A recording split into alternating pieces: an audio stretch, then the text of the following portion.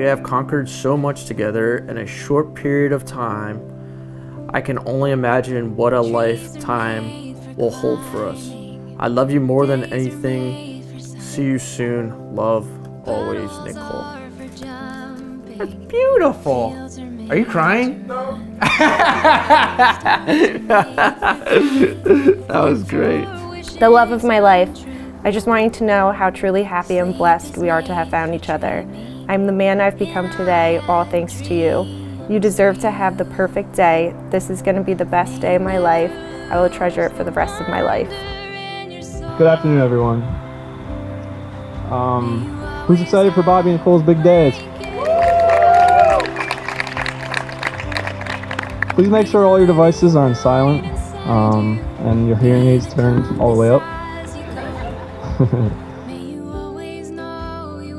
My favorite memories are when we would spend endless hours playing Barbies, and then I would bully you into giving me your favorite one, and then saying, I won't play with you if you do. And then going downstairs to wrestle like we were on WWE. Those memories are ones I will cherish forever.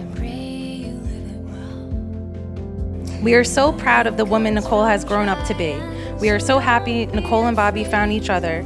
Bobby has become the brother we've always wanted. You guys are truly made for each other. We wish you both a lifetime of love and happiness. So on that note, good luck, Bobby.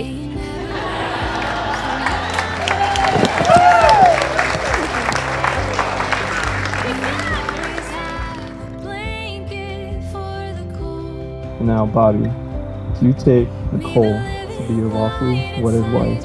Do you promise to love, honor, cherish, and protect her, forsaking all others and holding onto her until forever? I do. And Nicole, do you take Bobby to be your lawfully wedded husband?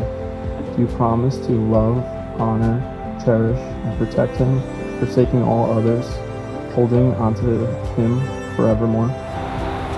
I do. A little bit of a delay there. So for everybody here that doesn't know who I am, I'm Bobby's older brother, the middle one.